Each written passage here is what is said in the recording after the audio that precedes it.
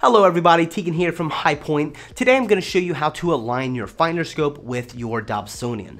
I'm going to be using the Apertura AD8 in this video, and with it comes a right angle finder scope. So these are great tools to help you navigate the night sky, especially when they are properly aligned.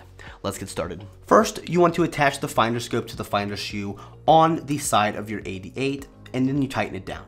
Second, you want to insert your 30mm eyepiece into the 2-inch focuser. You may need to include the 2-inch extension tube to achieve focus in the following steps. Point your telescope towards something prominent on the horizon. A telephone pole, a parked car, or a landmark that's easily accessible will all work.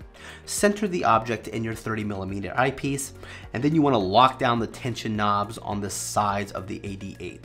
Next, we're going to align your finder scope with your eyepiece. Look through your right angle finder scope and make the adjustments to the black knobs on the top and on the side of the finder scope to center the crosshair over the exact object that you see in your 30mm eyepiece.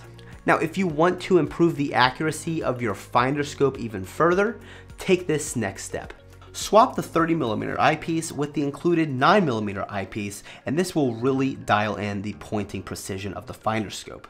The higher magnification of the eyepiece will require further adjustment in your finder scope to make sure that you have accurate views through your finder scope.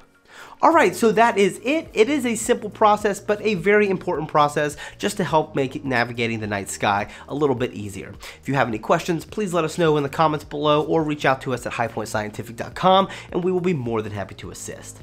Clear skies.